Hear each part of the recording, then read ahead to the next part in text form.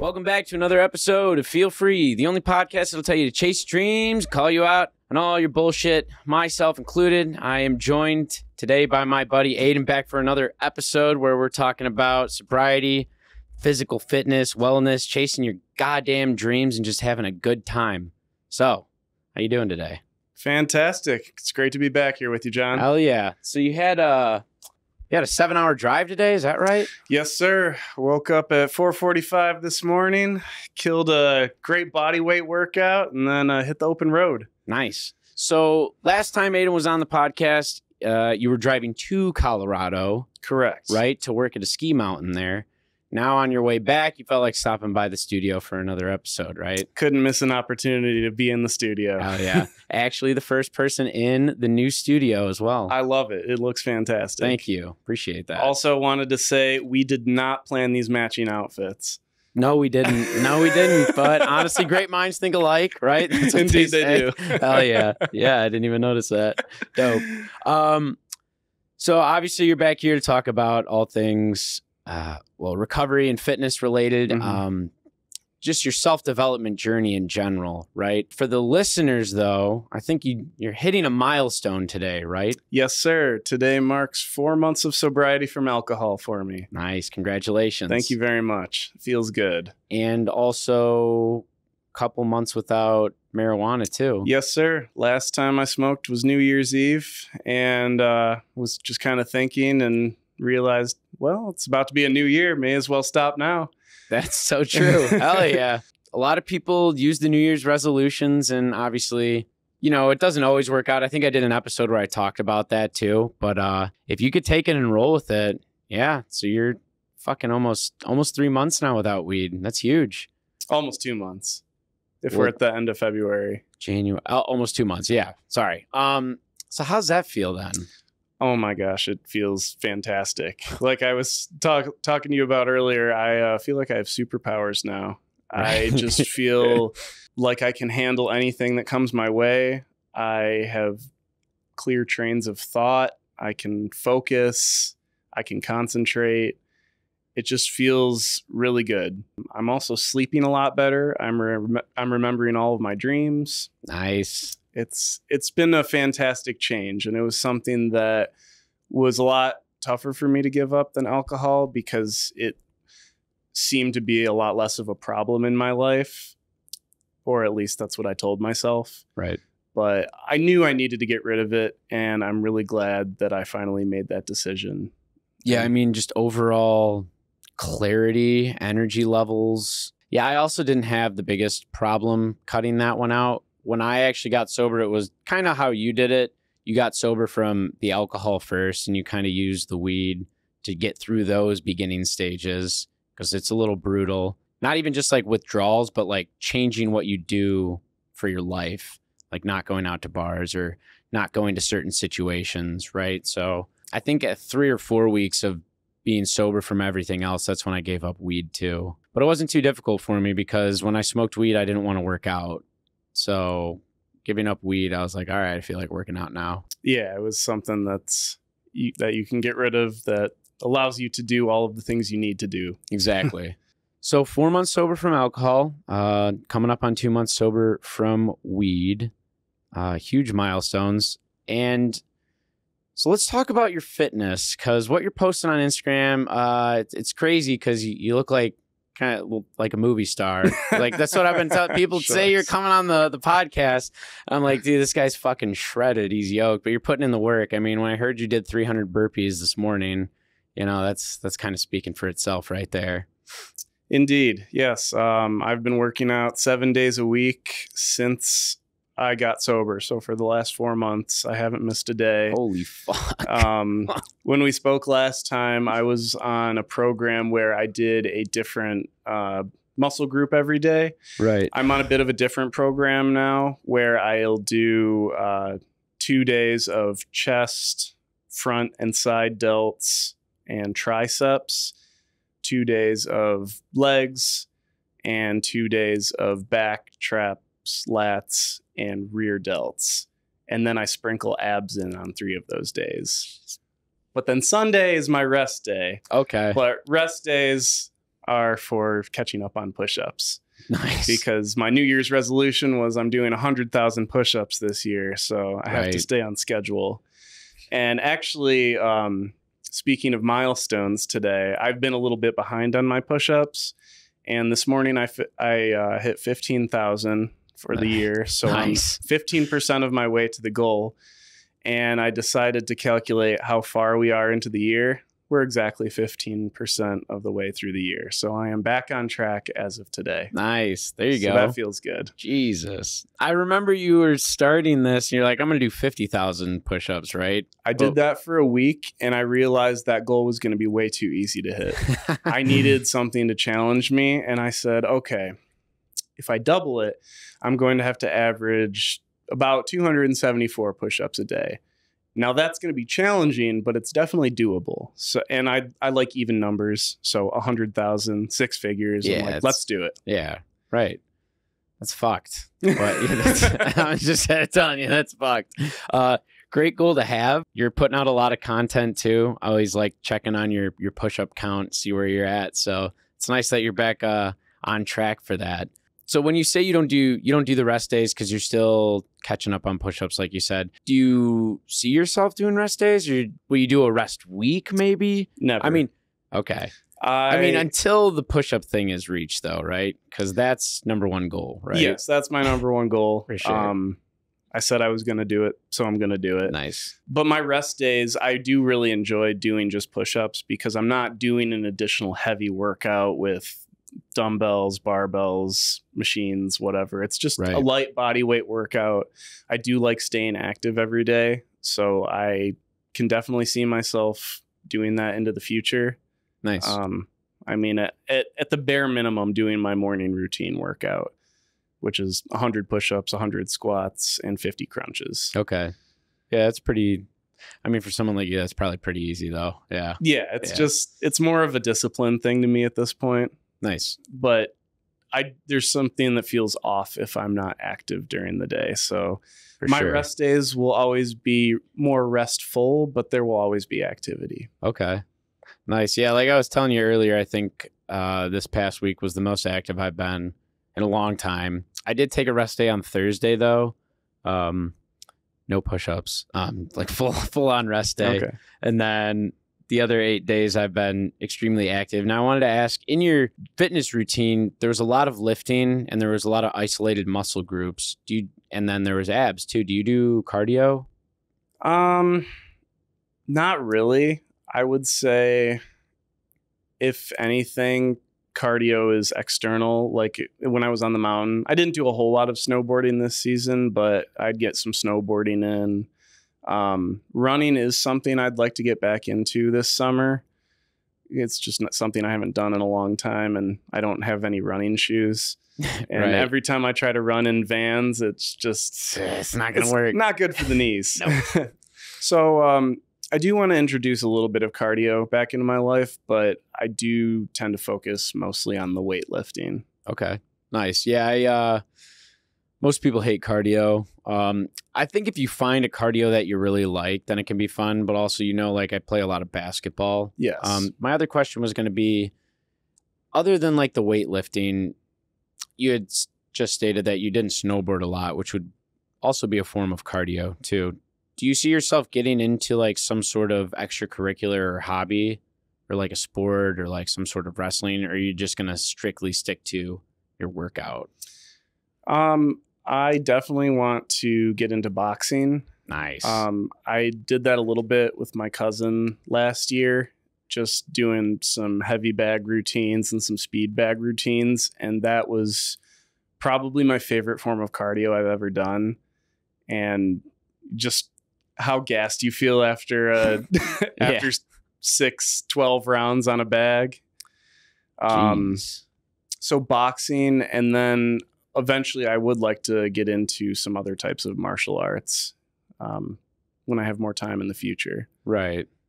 That's cool. I tried getting into Tai Chi, but that's more like moving meditation. It's not mostly like cardio then. Yeah, I think jiu-jitsu would be really cool. Yeah. I actually had a jiu-jitsu coach on the podcast. Yeah, oh really? Yeah, he's a black belt in jiu-jitsu. He's a teacher. So I have a few other buddies who like jujitsu. I've never really been a big wrestler though, so the whole grappling and rolling around on the ground things never stood out to me. So I have gotten into the stationary bike recently in the last few weeks though. So Okay. yeah, because that does help with my endurance for basketball. Like an assault bike or just a regular bike? Nah, just a regular bike. Okay.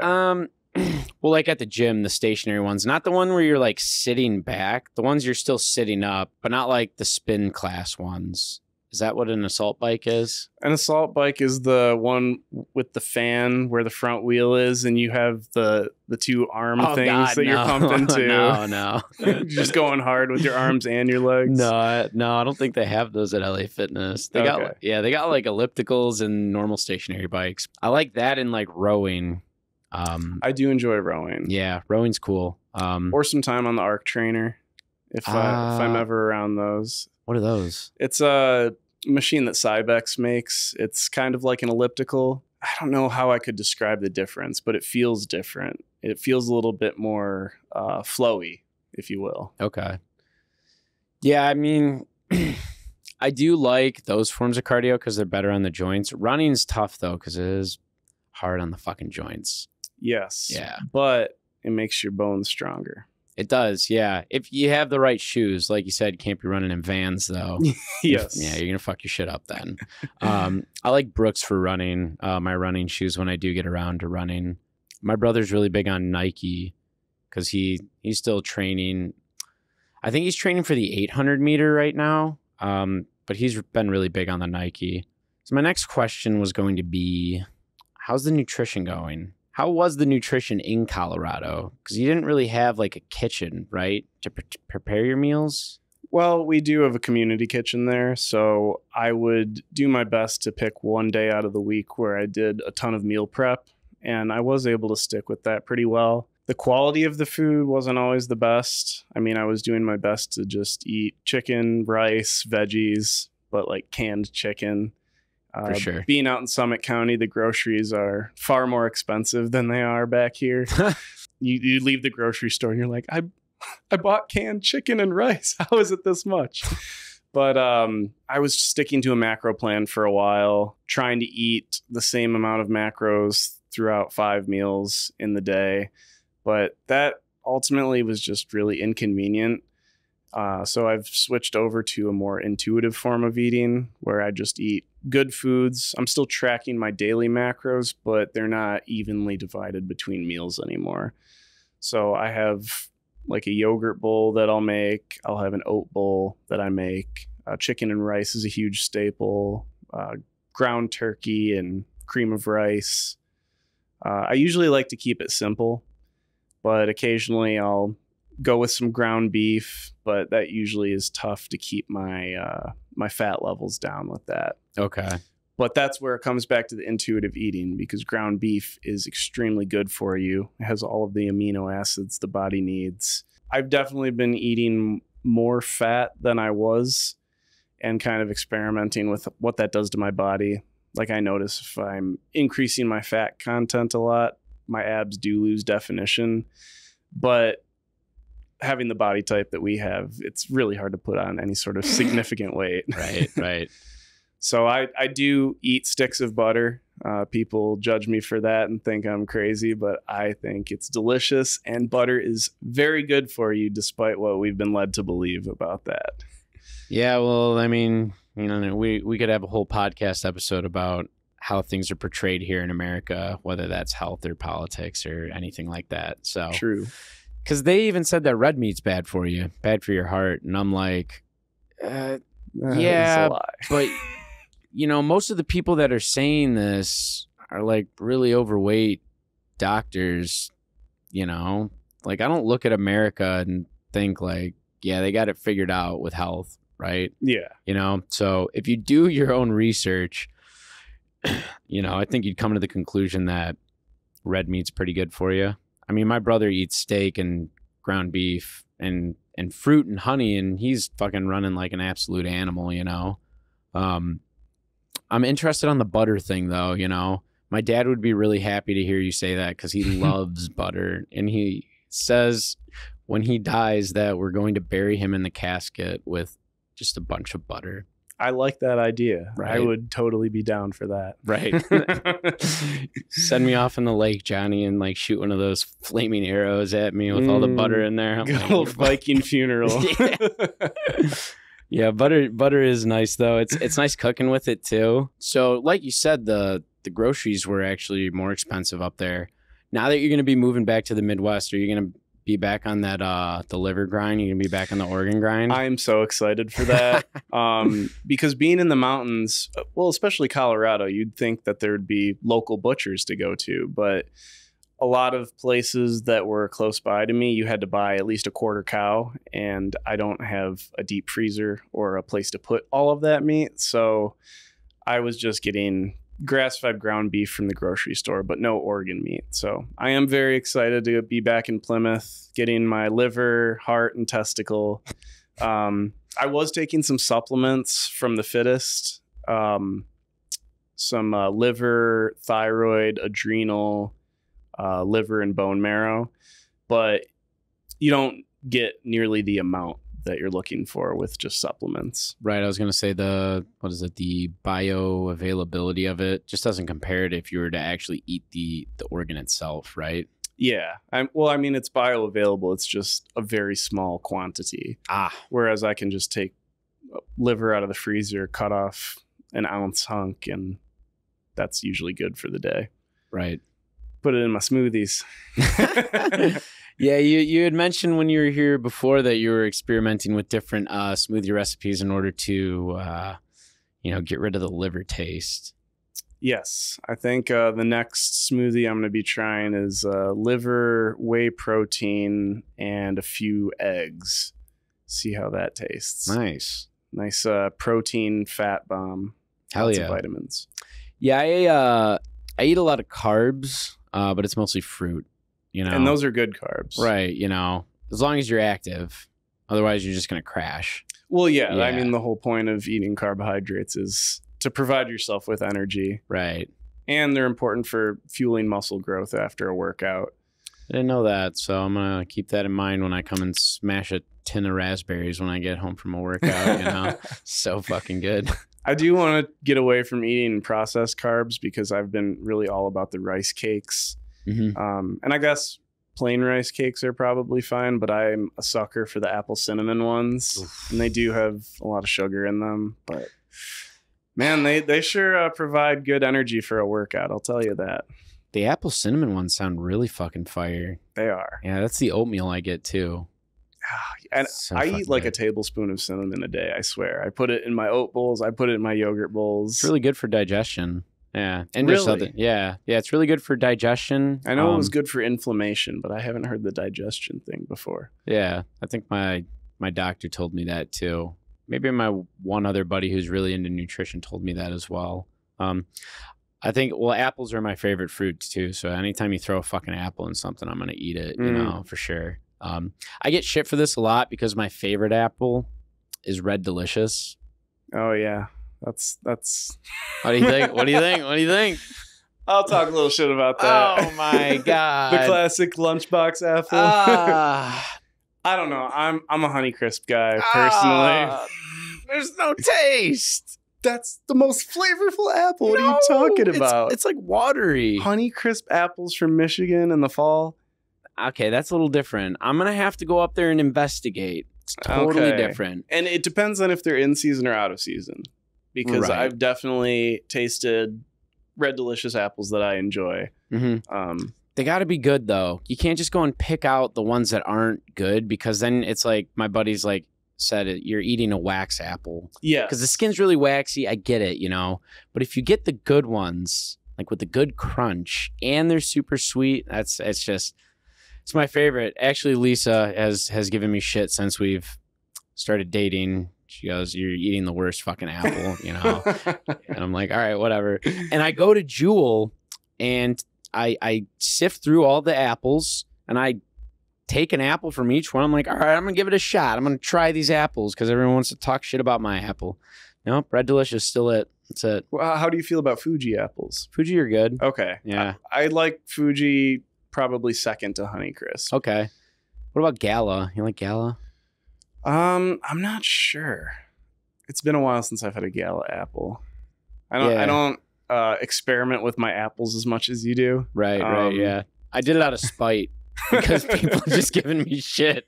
You're like, all right, I gotta try some different apples. I know. It was like, I used to get a lot of shit for only watching anime, and people raved about Game of Thrones for fucking a decade. I'm like, all right, out of spite, I'm going to watch Game of Thrones, you know, just so I can tell them it's not that good. And I'm like, oh, it's actually pretty good.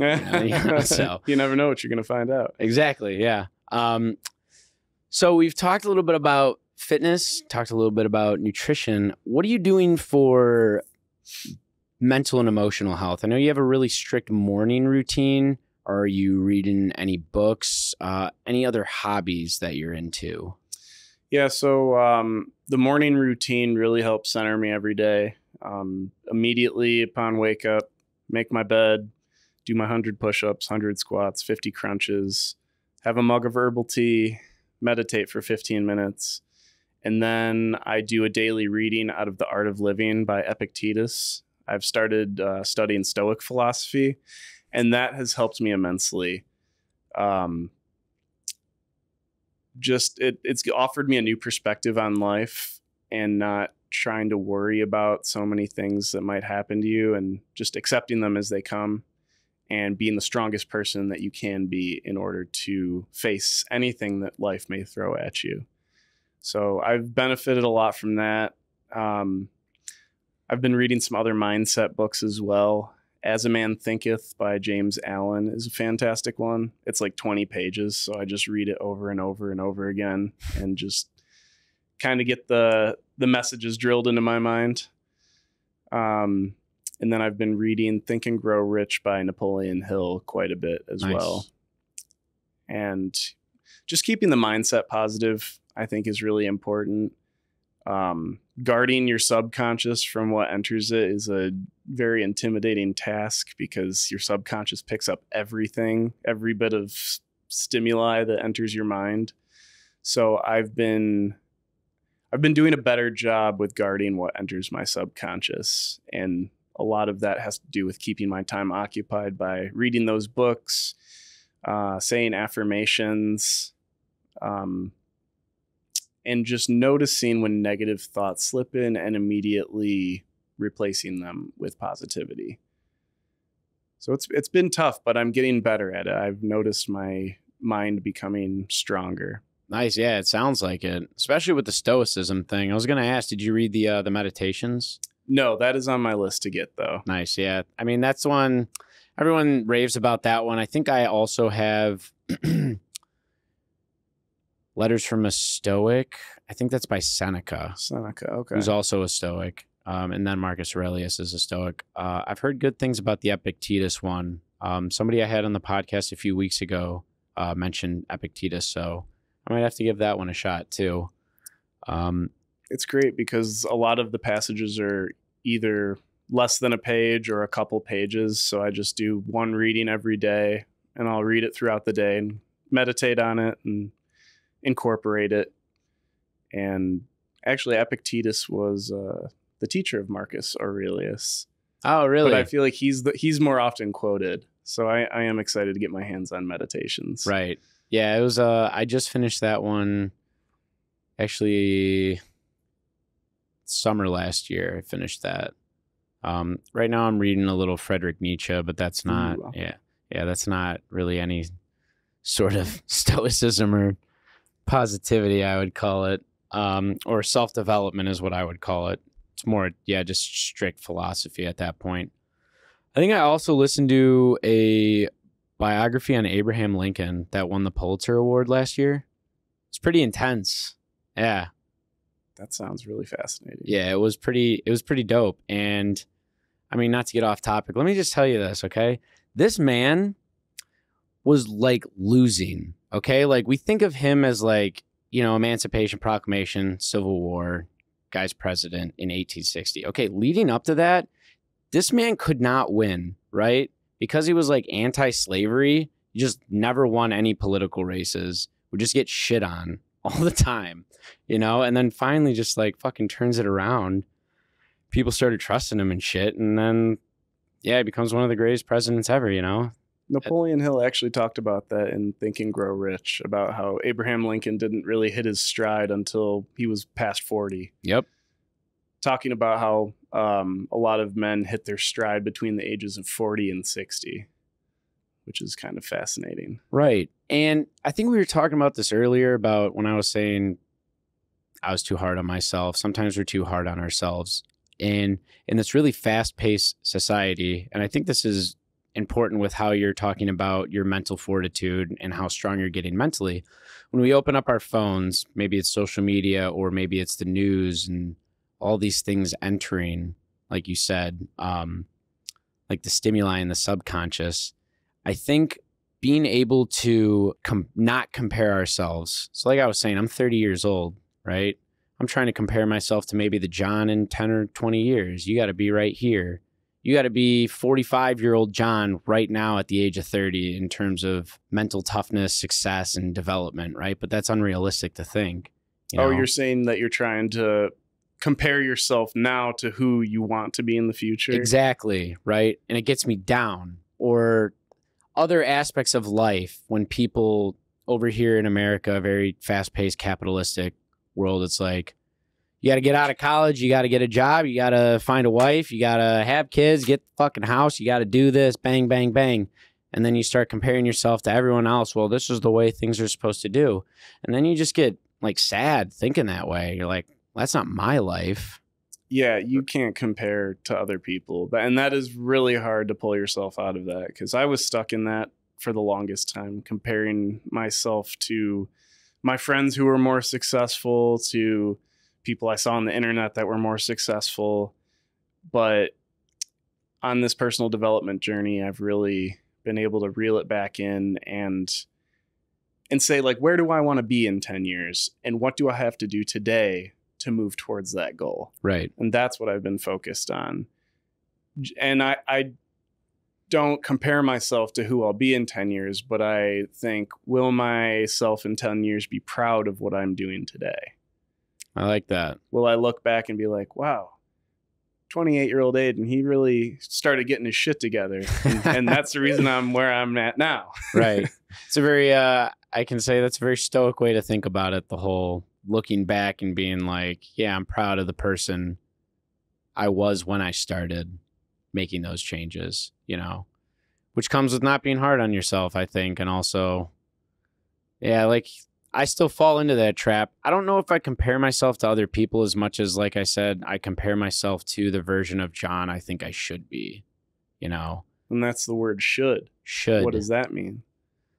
Expectations. Expectations. That don't need to be there, can't be met. Actually, yeah, just can't be met. Stupid, you know? It's one thing to have goals, and then it's one thing to have expectations. Yes, expectations can ruin a lot of things. Right. I think it's important to have goals and just to be accountable to them. To say, like, all right, if this is where I want to be, this is what I have to do. And if I'm not doing that, then I'm not in alignment with my goal. And I can be a little hard on myself. I mean, but like you said, we shouldn't be too hard on ourselves. We need to be able to break every once in a while, because the road to success is filled with speed bumps. Right. But it is important to take course corrective action Afterwards. Yes. Yeah. But like we were talking about earlier, how you had those nights where you watched Lord of the Rings and ate ice cream, and I had that night where I ate a shit ton of candy and binged Netflix. Yeah. We needed those. Like, you might feel bad about it in the moment, but you look back and you're like, all right, it's kind of a nice little break from all of this personal development. Now I can move forward, learn the lesson from the experience. Right. And keep on going. Yeah, get back on the horse, keep going. Yeah, I think doing things like that just kind of means your soul was trying to tell you something, like, hey, fucking ease up, you know? Been going hard for a minute now, you know? And, you know, burnout's no joke. So you definitely got to face that.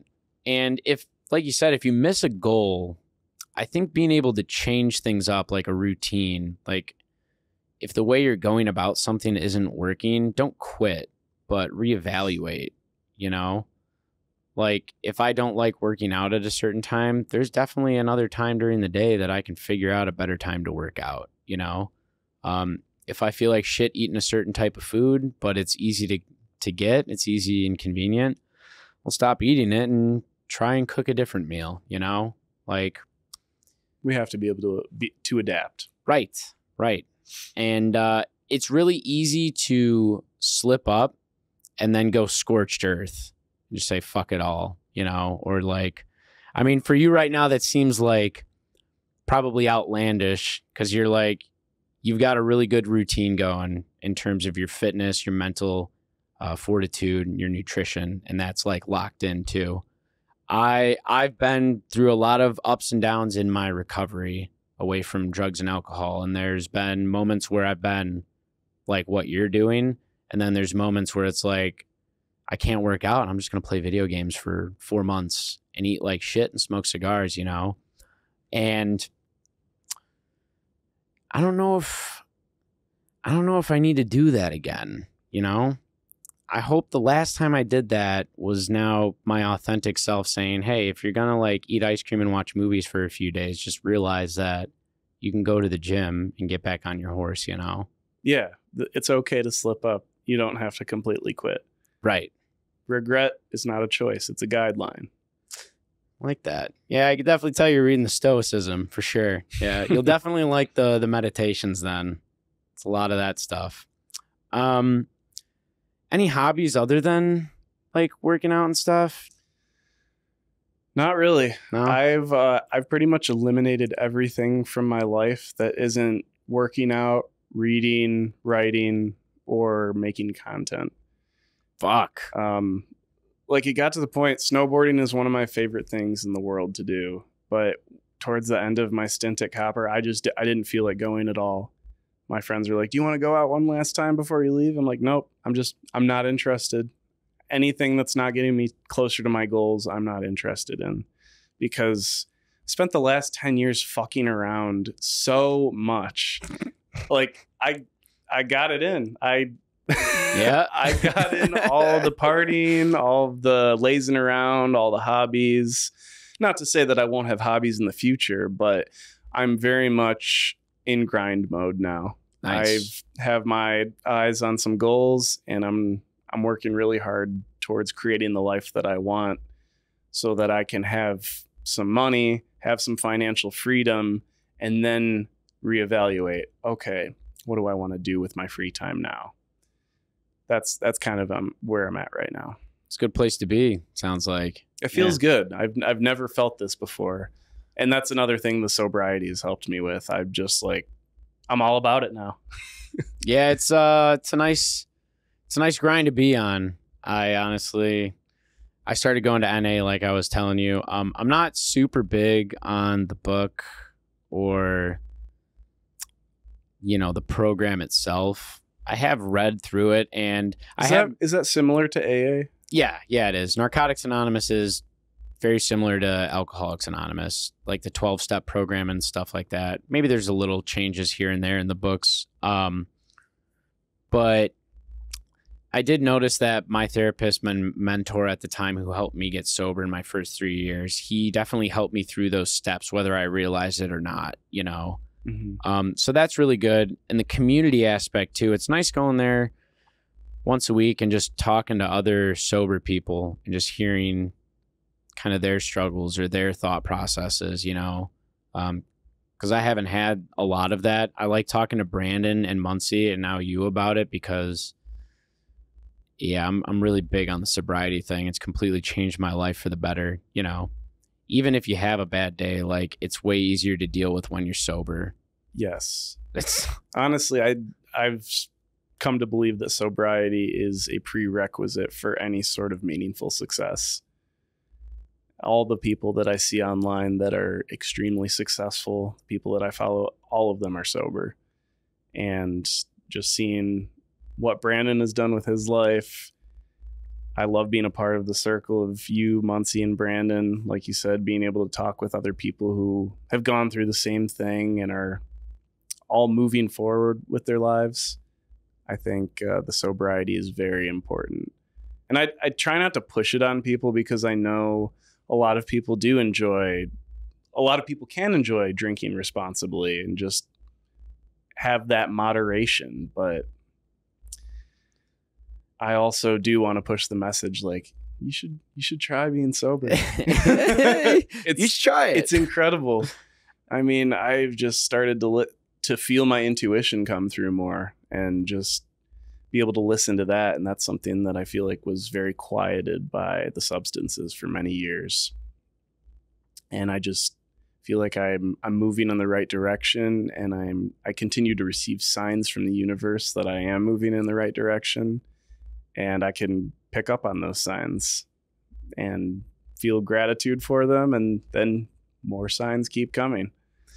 Yeah, I was gonna say, what did you say earlier when I mentioned that you'd quit marijuana too, and you're like, yeah, it's like a superpower. Yeah, sobriety is like a fucking superpower, I believe. Like 2 weeks after quitting weed, I just felt like, wow, this is a whole new level of clarity. It's fucking insane.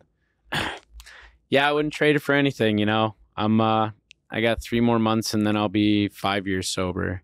So damn, I always keep thinking it's fucking crazy, man. That's an awesome milestone, man. Yeah, thanks.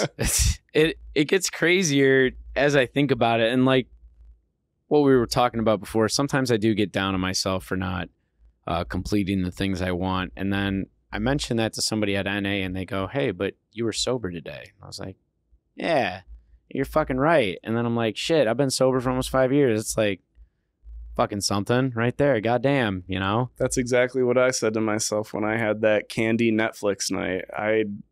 It felt almost like a relapse to me, but I'm like, I'm still sober.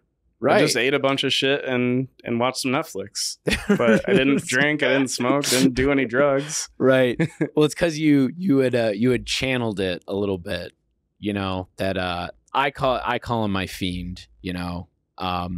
Sometimes you do channel that. If I channel it with the video games or the sweets or something like that, you know, the fiend in me will never die. It's just you have to direct the lower self in a positive manner, you know, as Brandon and I would talk about. You know, it's funny talking about the dichotomy between the higher self and the lower self, because there's like this fearlessness that the lower self had, or like our old selves that used to use, we were fearless, was just like, I'm just going to drink and party and do whatever. I'm not afraid of shit. I'm just going to go fucking hard, you know? But that came with a very destructive behavior.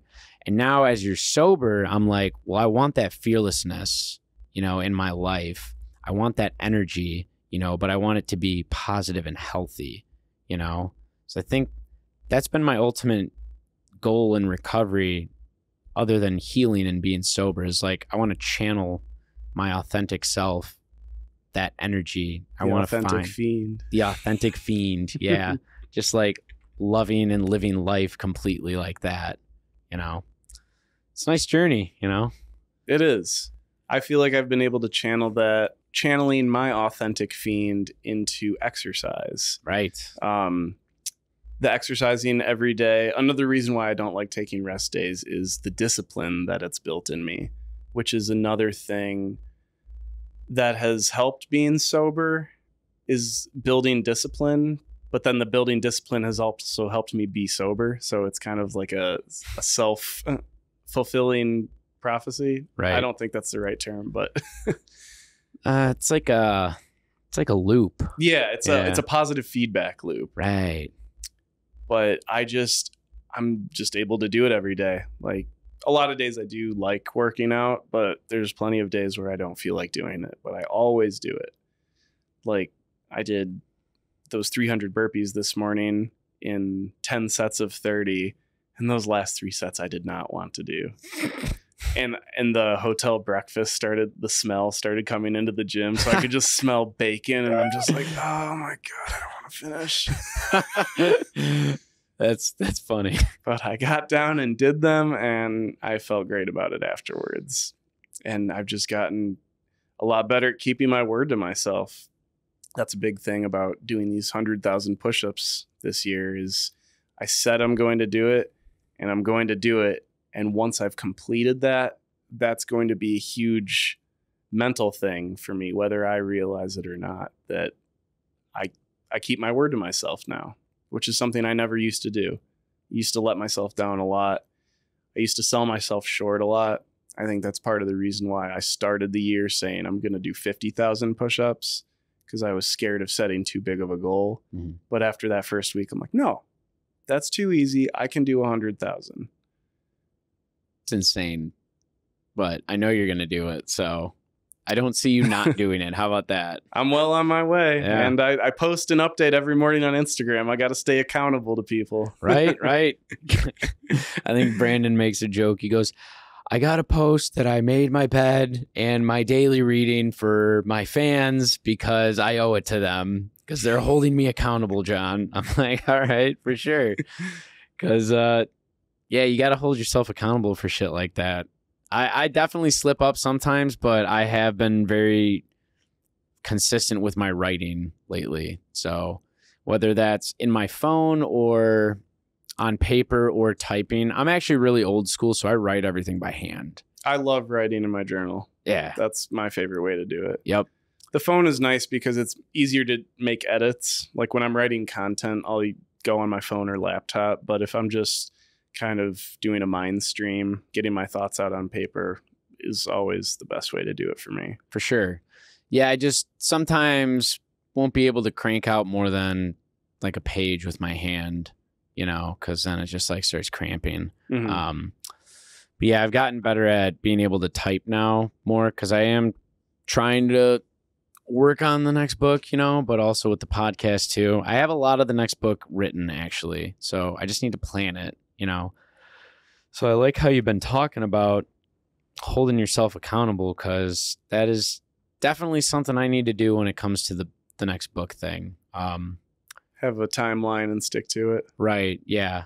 I have one written down actually, and I keep it in my planner. I just need to look at it more so it actualizes in my brain, you know. That's something good to have on the wall or out on your desk so you can see it every day. Right. And like a deadline. Yeah. it stays real. Right. I was good with homework deadlines for some reason. I would do it all the night before anyway, but like I was a procrastinator. Right. The shit got done though, you know. So, but I need to see those deadlines in order to actualize them. So, yeah. Honestly, we've talked about fitness, nutrition, holding yourself accountable, your new love for stoicism, your sobriety, recovery, and then some other shit that I've thrown in there that I wasn't planning on, but yeah, it made for a good conversation nonetheless. Do you got anything else you want to talk about? Anything for your fans? Anything for my fans? Not that I can think of right now. It has been a good conversation. I've also been up for a very long time today. I was going to say, yeah.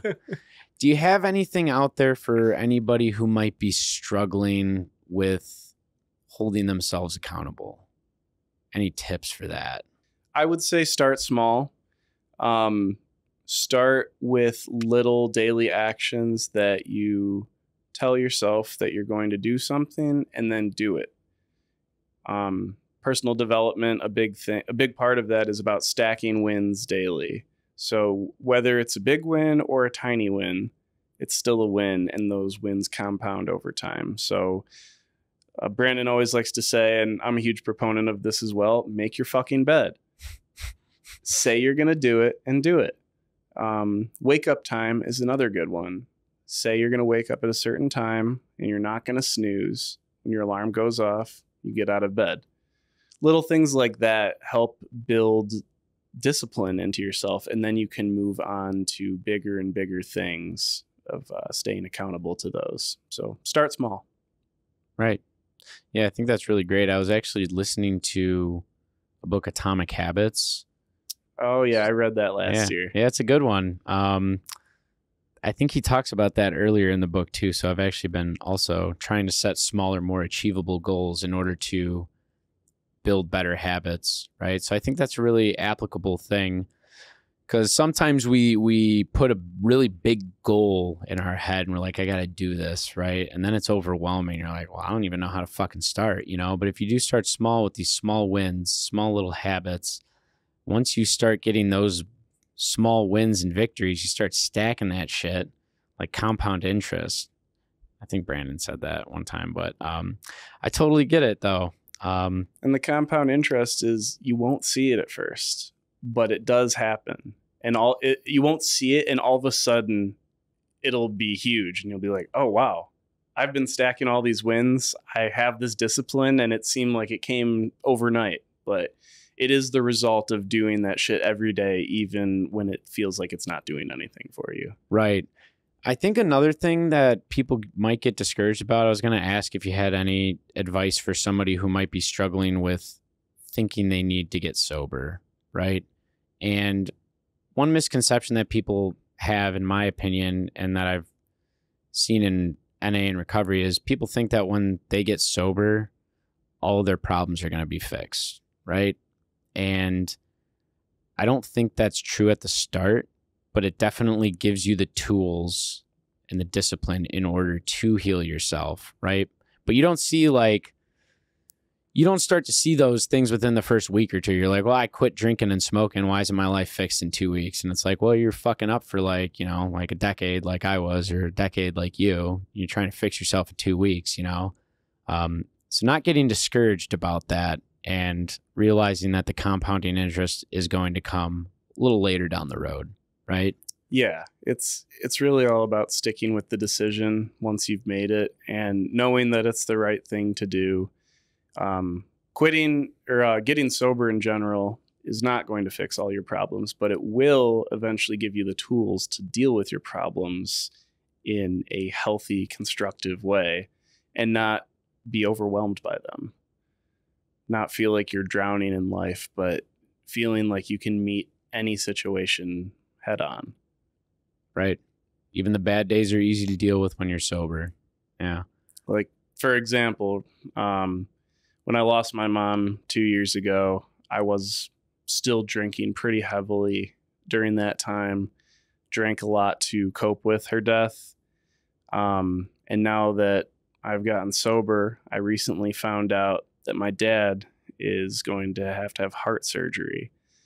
And it's just kind of scary to go through it with our family because we just lost my mom recently, and now my dad's going through this major surgery. But I guess my point is that now that I'm sober, I feel like I can deal with that. I can deal with whatever outcome happens. I can be the rock to hold my family together, to be that emotional support for them. And I just feel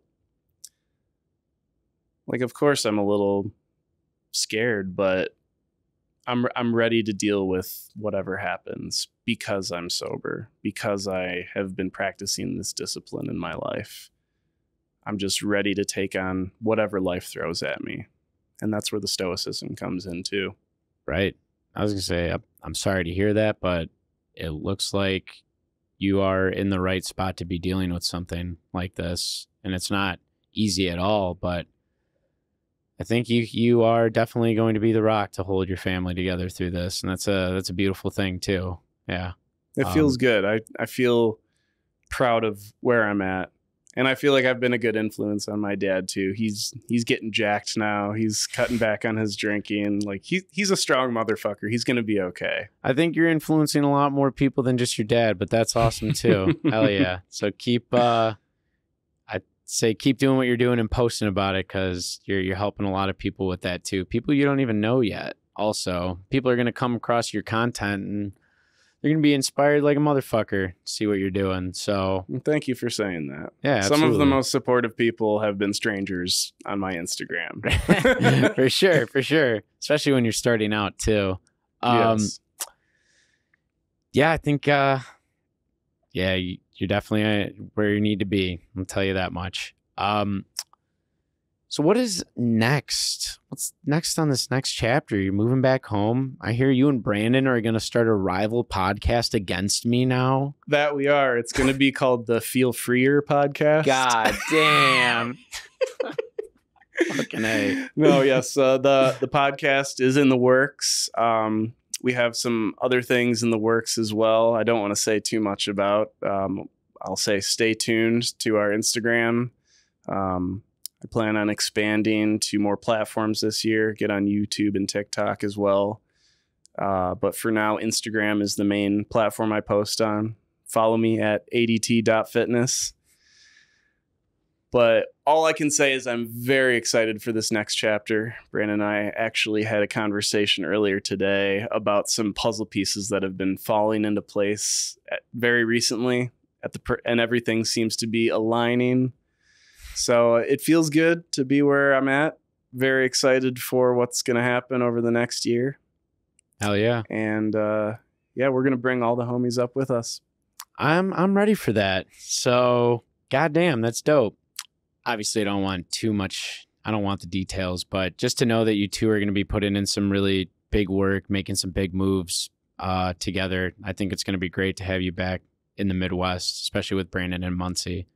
And as Brandon was talking about in the last podcast, I had him and Muncie on. Like, yeah, some pieces are definitely falling together.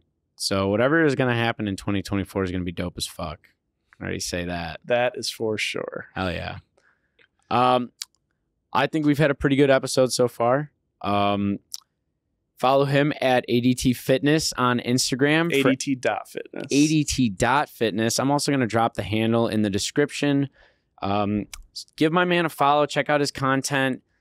Follow his story on self-development, fitness, stoicism, and other living happy, healthy, authentic tips and tricks. And also watch this man do fucking 100,000 push-ups in a year. It's going to be absolutely crazy. But hope you guys enjoyed the episode. We're heading out, so stay up and feel free.